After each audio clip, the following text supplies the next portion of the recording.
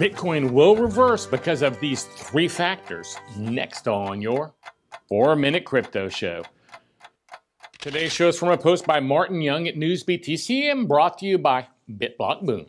Take a look at this great Bitcoin conference I'm bringing to Dallas, Texas at BitBlockBoom.com, of course. I hope I get to meet you in Dallas for BitBlockBoom's third and best year yet. Now, nobody needs reminding that Bitcoin has plunged to a 7-month low. It's happened before, and a recovery has followed, as it will again. This time last year, Bitcoin had dumped to $3,700, and markets were in depths of a crypto winter. Now, here we are a year later at over $7,000. There may be more pain before any gains, but a recovery will happen in 2020, and industry insiders are confident. Here are 3 bullish factors that will cause a Bitcoin trend reversal next year.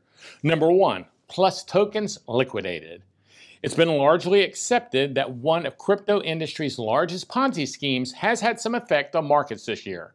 Crypto research firm Chainalysis recently reported that the Chinese digital wallet scam may have accumulated over $3 billion worth of crypto. It has traced the movements of around $2 billion as their people involved laundered their loot over the counter and through mixers.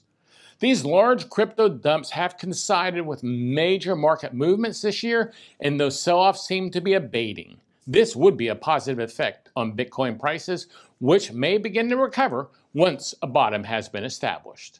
Number 2, less than 250 days until the Bitcoin halving. The halving event should not be underestimated. As previously pointed out by industry analyst Plan B, markets have made major moves after previous halvings, and this may be the case again. There should be some run-up in momentum leading up to the event. The bullish economic factors introduced by the event include a decrease in inflation, decrease in supply, and a doubling of stock-to-flow ratio. Investors and industry observers are largely in agreement that this will be positive for Bitcoin. Number 3, institutional on-ramps. While products like Bakkt's cash-settled Bitcoin futures do absolutely nothing for Bitcoin, they do provide wider exposure to it. This year has seen a number of new institutional products released, and that trend is likely to continue into next year. Instructional investors are generally more risk-averse and prefer safer places to put their wealth.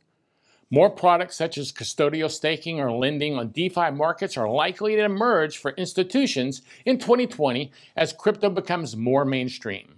Bitcoin is cooling off as the year comes to a close, but considering it's still up almost 80% from the same day in 2018, things aren't really that bad.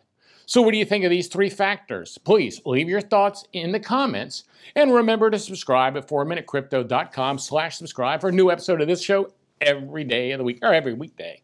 Take a look at BitBlockBoom.com for more information on the great Bitcoin conference I'm bringing to Dallas, Texas. I'm GaryLeland, the crypto podcaster, and thanks for joining me on another 4-Minute Crypto Show. This has been a CryptoPodcaster.com production.